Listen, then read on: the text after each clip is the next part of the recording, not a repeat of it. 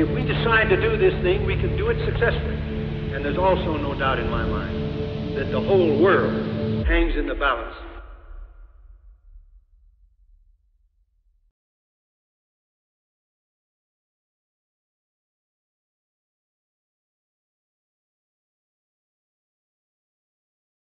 Hello, I'm Benjamin Runkle, author of Generals in the Making, How Marshall, Eisenhower, Patton, and their peers became the commanders who won World War II, a group biography of the lives and careers of America's World War II generals during the interwar years.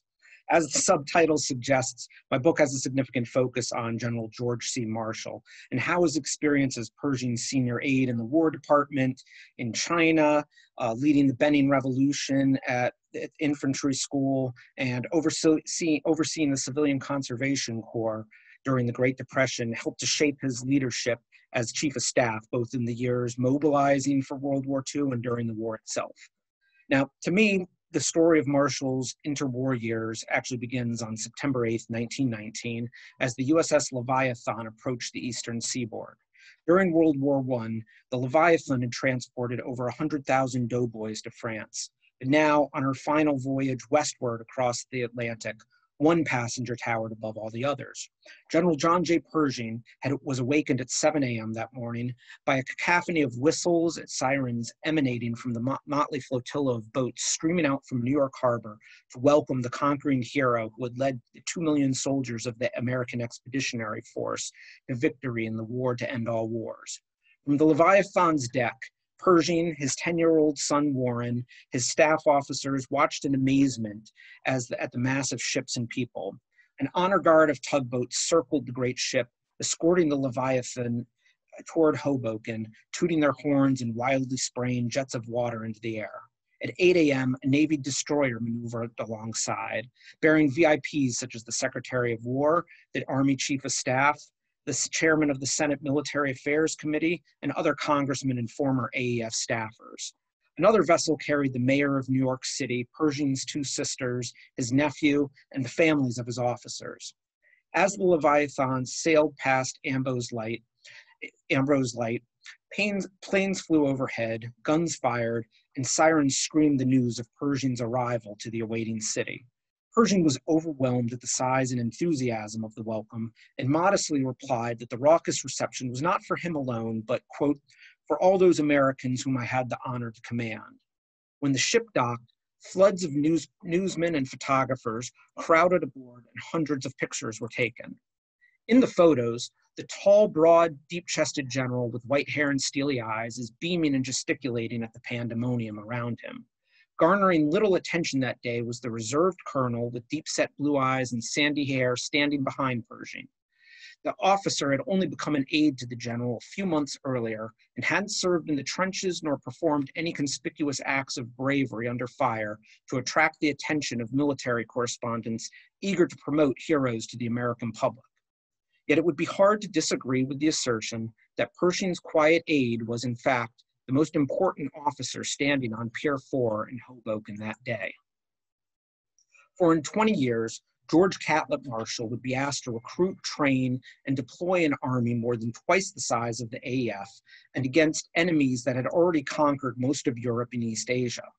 President Harry S. Truman would say of Marshall's role as U.S.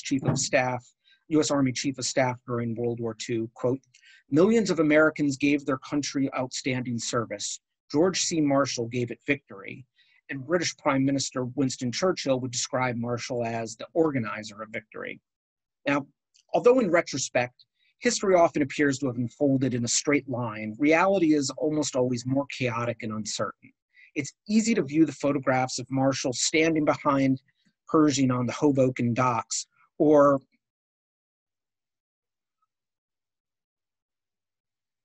of George Patton standing next to a tank in 1918, know what they achieved in building and leading the U.S. Army in World War II, and therefore perceive their rise as inevitable.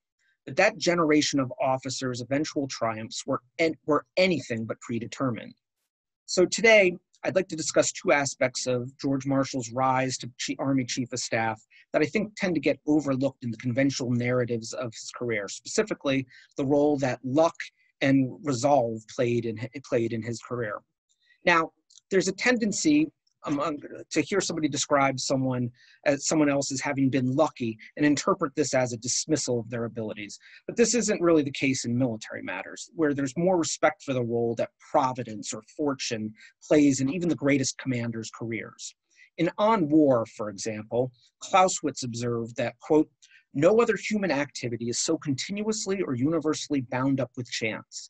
And through the element chance, guesswork and luck come to play a great part in war." Napoleon may not have been the first to say that he preferred lucky generals, but his underlying point about the importance of good fortune in creating opportunities for brilliant commanders to seize is generally accepted.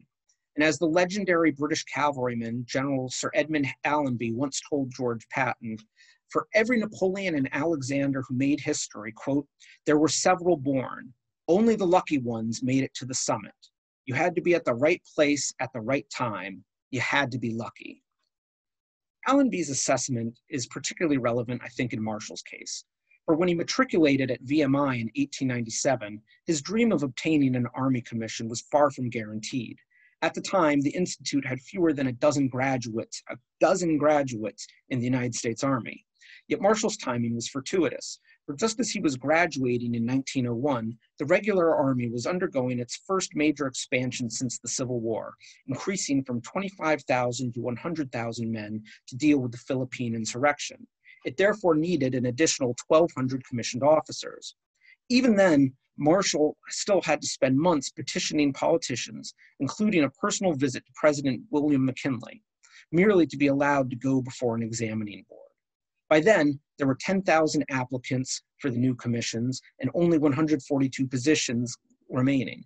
Marshall, however, achieved one of the highest scores on the three-day exam, and on January 4th, 1902, received his commission as a second lieutenant.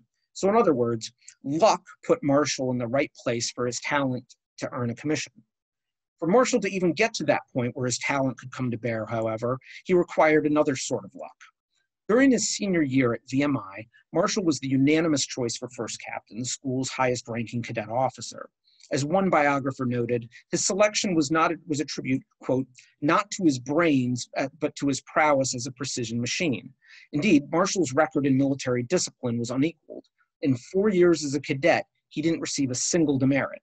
One day, however, he was walking through Lexington when he heard a piano emanating from a cottage just outside VMI's gates, playing songs that Marshall's mother had played when he was young.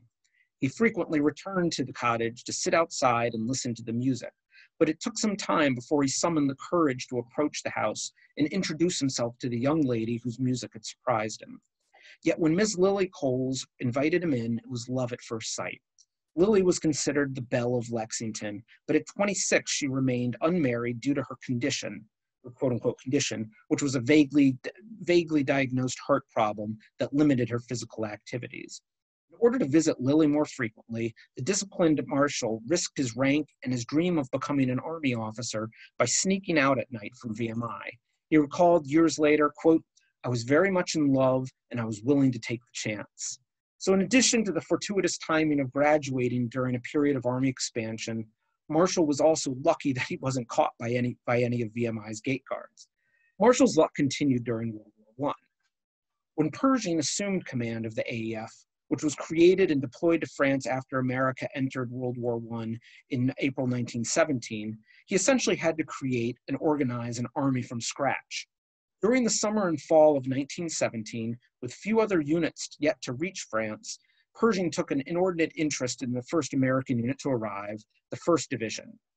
As the division conducted training in Lorraine, Pershing frequently visited its headquarters on short notice to check on its progress. A review with the French president on September 6, 1917, was a disaster, and Pershing took out his frustration on the division's commander, Major General William L. Sibert. Pershing inspected the division again on October 3rd, this time at Gondrecourt, to watch a demonstration of a new method of attacking an entrenched enemy. After the demonstration, Pershing called upon Sibert for a critique. And although Sibert possessed a brilliant record as an engineer, he had little experience with infantry tactics and had only witnessed the demonstration for the first time alongside Pershing. Consequently, his comments were halting and confused. Pershing then called upon 2 other staff officers whose replies were equally unsatisfying. The general erupted and just gave everybody hell. Pershing especially excoriated Cyber in front of his own officers, questioning his leadership, his attention to details and training, and his acceptance of such poor professionalism. Now, the 1st Division staff felt a possessive affection for their commander, and as Pershing turned to leave, Marshall, who as a major had been serving as the division's acting chief of staff, spoke up and angrily protested Pershing's unfairness. Pershing was in no mood to listen and began to walk away. Suddenly he felt Marshall's hand grabbing his arm. Now think about the audacity of this moment. Not only having the guts to contradict a senior officer, but the nerve to actually lay hands on the commanding general to make sure he hears your point. Marshall said, quote, he said, "General Pershing, there's something to be said here, and I think I should say it because I've been here the longest." Indeed, he was the 2nd person off the boat. Pershing turned back and gave the impertinent young officer a cold, praising glance. "What have you got to say?" Torrent of facts poured forth. The promised platoon manuals that had never arrived and had set back training. The inadequate supplies that left men walking around with gunny sacks on their feet. The inadequate quarters that left troops scattered throughout the countryside, sleeping in barns for a penny a night. And the lack of motor transport that forced troops to walk miles to the training grounds before they even could start training. Finally, Marshall's deluge subsided. Pershing looked at him and calmly said, "You must appreciate the troubles we have." Marshall replied, "Yes, I know you do, General, I know you do, but ours are immediate and everyday and have to be solved before night." Pershing eyed Marshall narrowly and then turned to leave. The 1st Division staff looking nervously at the ground in stunned silence. After a while, Seibert gratefully told Marshall, "Hey, you shouldn't have stuck your neck out on your account for me like that." And the rest of the staff predicted that Marshall's military career was finished. Marshall just shrugged off his friend's condolences and said, "All I can see is that I may get troop duty instead of staff duty, and certainly that would be a great success." Yet no retribution for the incident ever came. Whenever Pershing visited 1st Division thereafter, he would find a moment to pull Marshall aside and ask how things were really going. Pershing had finally found an officer who would tell him the unvarnished truth rather than gloss over inadequacies. Marshall eventually received orders transferring him to the AEF General Staff to work under Colonel Foxconner, the head of the operations section. Together, they would form the core of the group that planned the 2 great U.S. offensives of the war, St. Mihiel and the Meuse-Argonne. Pershing was impressed, and after the armistice, asked Marshall to become his aide. I think that, as with the VMI and the commissioning, this episode illustrates how luck and talent work hand in hand. Very few generals would have tolerated Marshall's public dissent as Pershing did. Marshall was lucky that Pershing was the rare leader who valued the honesty, judgment, and moral courage that Marshall demonstrated at Gondrecourt. Otherwise, he would not have benefited from the exposure to such issues as mobilization and logistical issues, an in-depth review of the Army's personnel procedures, and working with Congress and the War Department leaders that came from later serving as Pershing's aide when Pershing became Army Chief of Staff after the war. These experiences would, of course, reap enormous benefits when it came time to organize and build an army, Marshall himself doing this 20 years later. Once again, like VMI, this would all not have been possible without a lucky escape during the war. At around 10:30 a.m., November 11th, 1918, Marshall was in the mess for a late breakfast.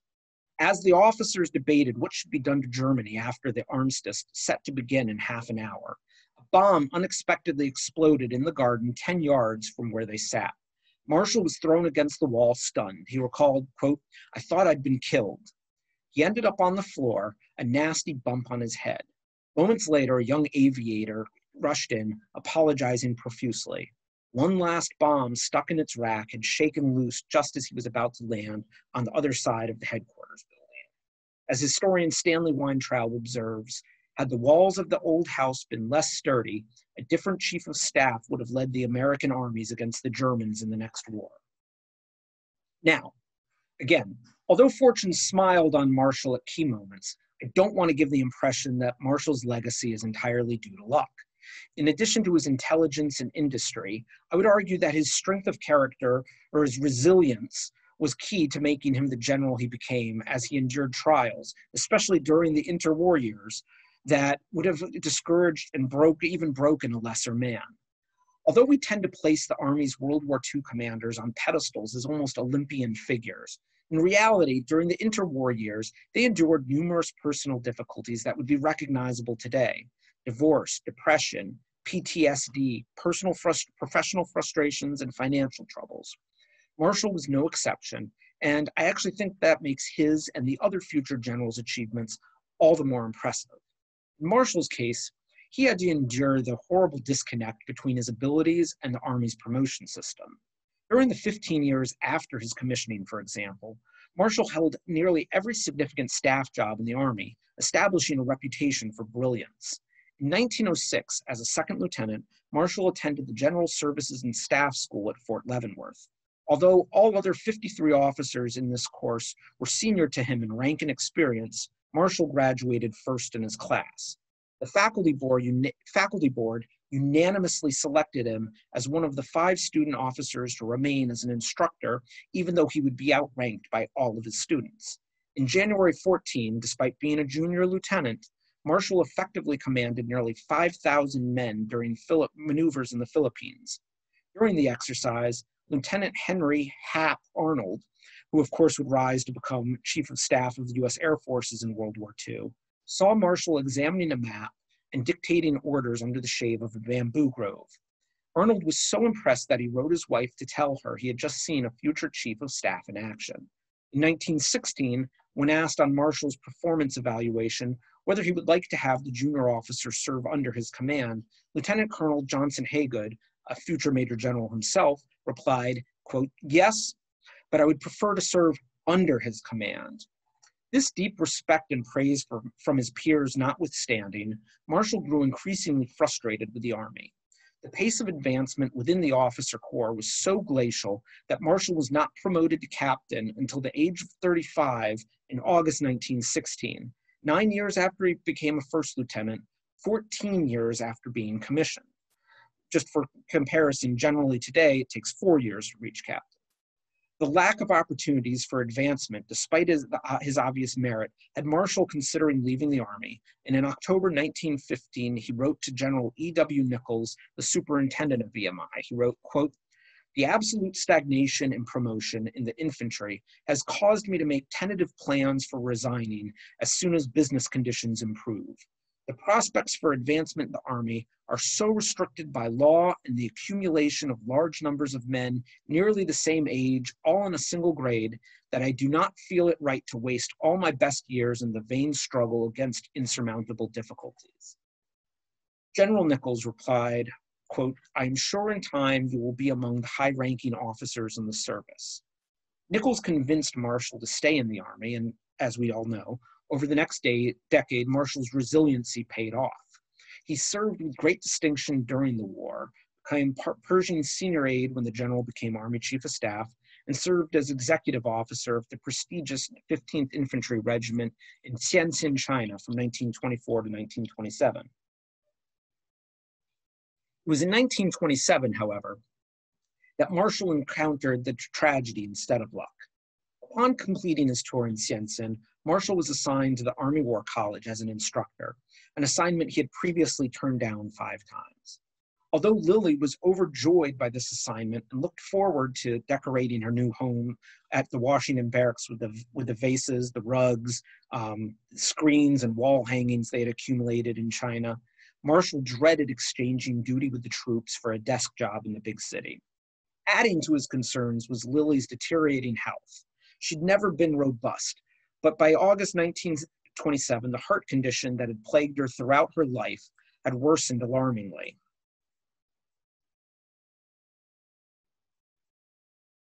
Doctors at Walter Reed determined that a goitrous thyroid was aggravating her condition and required a long, extremely serious operation on August 22nd. Marshall spent his days teaching from 9 a.m. to 4:30 each day, then racing across town to be with Lily from 6 p.m. on. Lily wrote her aunt, quote, "George is so wonderful and helps me so. He puts heart and strength in me. Her doctors were optimistic and expected a full recovery. Lily agreed and told Marshall she felt healthier and stronger than she had been in many years. Finally, early on the morning of September 15, the doctor told Lily she could go home the next day. Delighted at the news of her impending discharge, she started a letter to tell her mother the good news. Marshall had just begun his morning lecture when a guard entered the hall at 9 a.m. to call him to the telephone. Marshall spoke for a moment over the phone and put his head in his arms. The guard recalled, quote, "I asked him if I could do anything for him, and he replied, 'No, Mr. Throckmorton, I just had word my wife, who was to join me here today, has just died.'" Lily Marshall never finished the letter to her mother. The nurse found her dead, slumped over her desk. The last word she wrote was George. Marshall was stricken. Lily had been the center of his life and virtually his only emotional release. Now she was gone and he was alone. At age 47, an age at which most men's destinies are pretty much fully shaped, Marshall's life was suddenly cast adrift. Pershing, who was a widower himself, come closest to understanding his protege's grief, wrote, "My dear Marshall, no one knows better than I what such a bereavement means, and my heart goes out to you very fully at this crisis in your life. It is at such moments that we realize that our reliance must be placed in the Father who rules over us all." Marshall replied, quote, "My dear General, your telegram was deeply appreciated and your letter even more so. The truth is, the thought of all you had endured gave me heart and hope. 26 years of most intimate companionship, something I have known ever since I was a mere boy, leaves me lost in my best efforts to adjust myself to future prospects in life. If I had been given to club life, or other intimacies with men outside of athletic diversions, or if there was a campaign on or other pressing duty demanding a concentrated effort, then I think I could do better. However, I will find a way." For Marshall, that way was inevitably through mental and physical exertion. Yet in the void left by Lily's death, Marshall suddenly found his surroundings at the War College unbearable. He confided to a friend, "At the War College desk, I thought I would explode." Fortunately, the Army rallied to its own. Chief of Staff Charles Summerall, under whom Marshall had served in the closing days of World War I, offered him a choice. He could remain at the War College, he could transfer to Governor's Island, New York, to serve as Chief of Staff for a corps area, or he could fill the recently vacated post of Assistant Commandant of the Infantry School at Fort Benning, Georgia. Marshall selected Fort Benning, and by early November, he left Washington, D.C. Although Marshall described the move to Benning as magical and gave him, quote, "hundreds of interests, an unlimited field of activity, delightful associates, and all outdoors to play in, some pains cannot be escaped so easily." Shortly after Lily's death, even as strong-willed a soul as Marshall let his guard down and confessed to a young friend, quote, "Rose, I'm so lonely, so lonely." Although Marshall is commonly portrayed as this stoic, austere, aloof figure, this loneliness stayed with him at Benning, where the nights and weekends hung heavy on him. Despite the presence of friends like Joseph Stilwell and Forrest Harding, Marshall remained mired in the grip of personal tragedy. Every room in his house was filled with pictures of Lily, constantly reminding him of his loss. He strove not to be alone, and in his letters he was persistently imploring friends to visit him at Benning.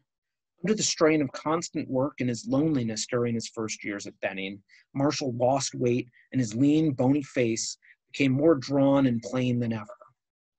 Yet Marshall was resilient, and he plunged enthusiastically into his new assignment at the Infantry School.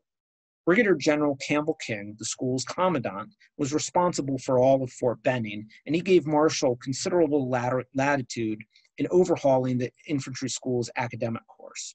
In what became known as the Benning Revolution, Marshall dramatically changed how infantry officers were taught, prohibiting canned lectures and increasing field problems to about 80% of instruction.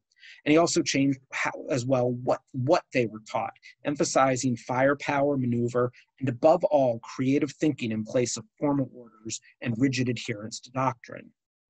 Historian Jorg Muth was extremely critical of professional military education and leadership development in the interwar army, concludes, The only highlight of the US Army's educational system in the first decades of the 20th century was the Infantry School, and then only when George C. Marshall was the assistant commandant.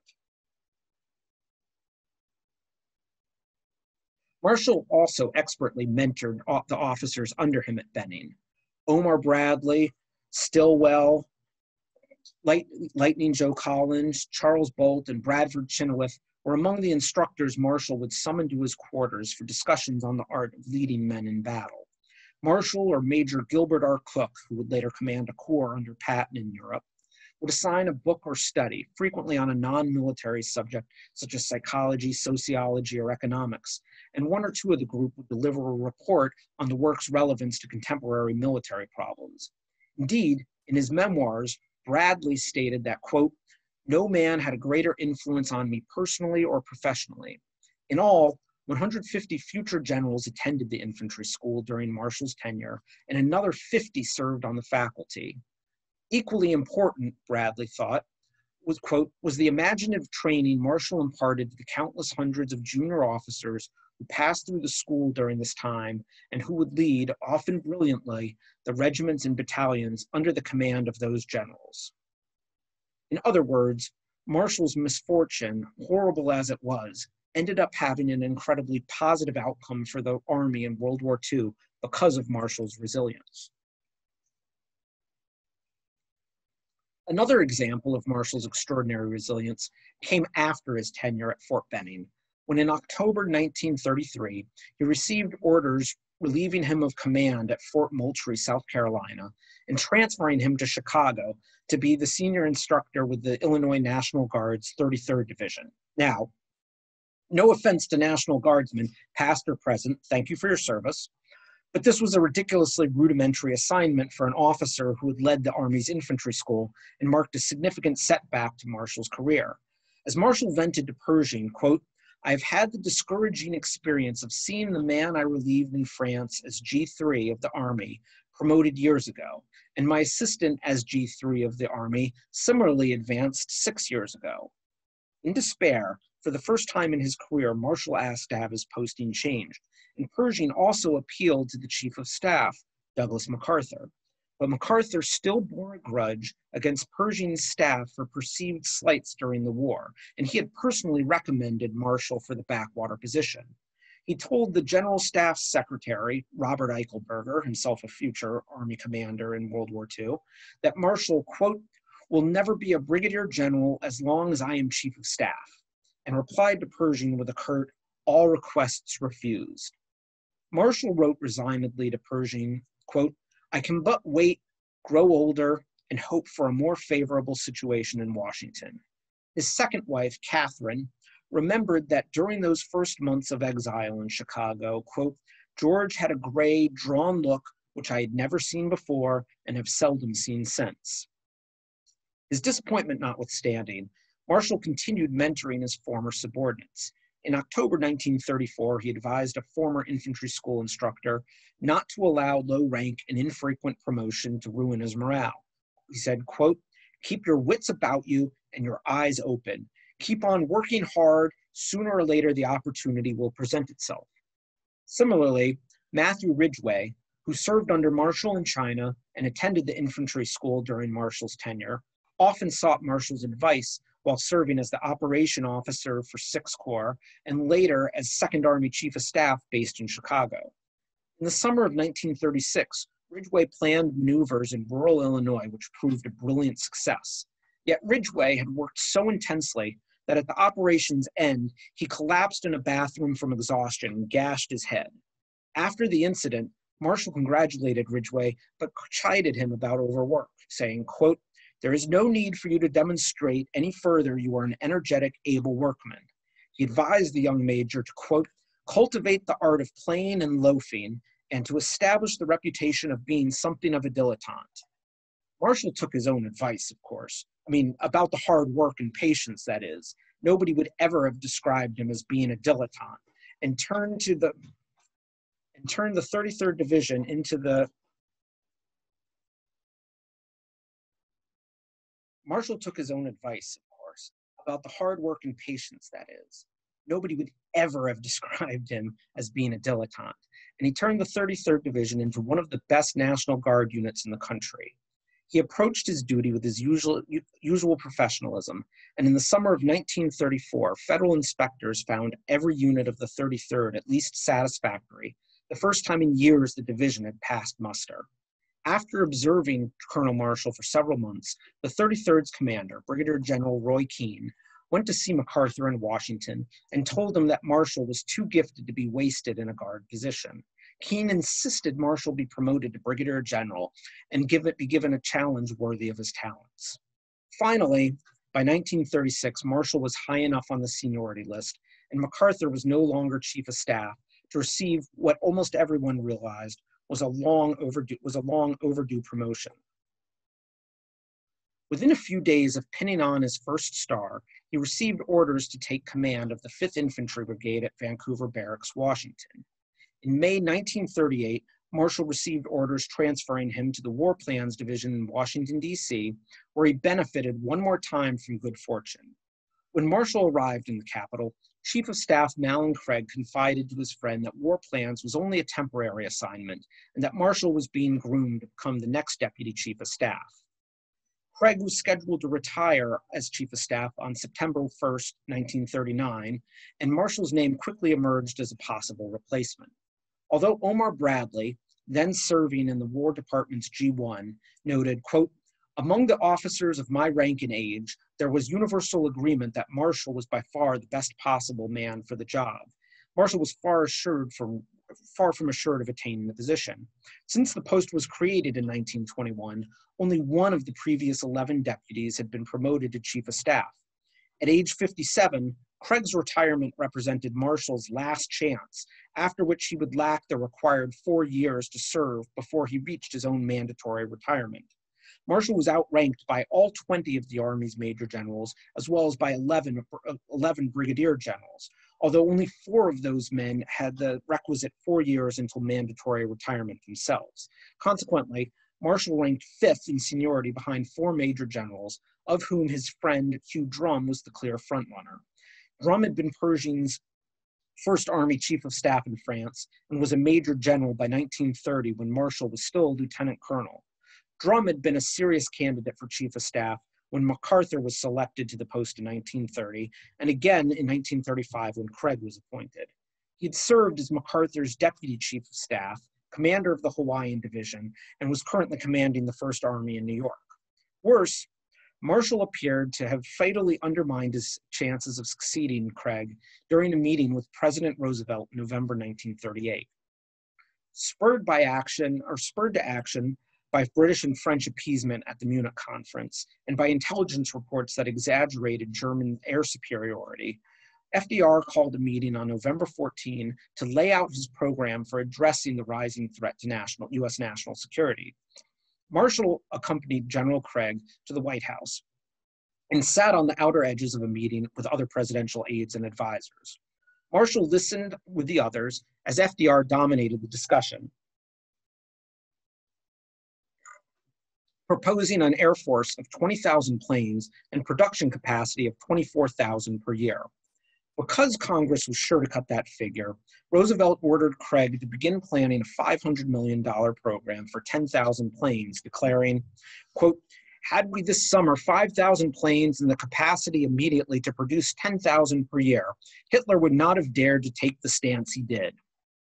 FDR's plan, however, did not include requests for the pilots, crews, organizations, ground service, and maintenance facilities necessary for an actual functional air force.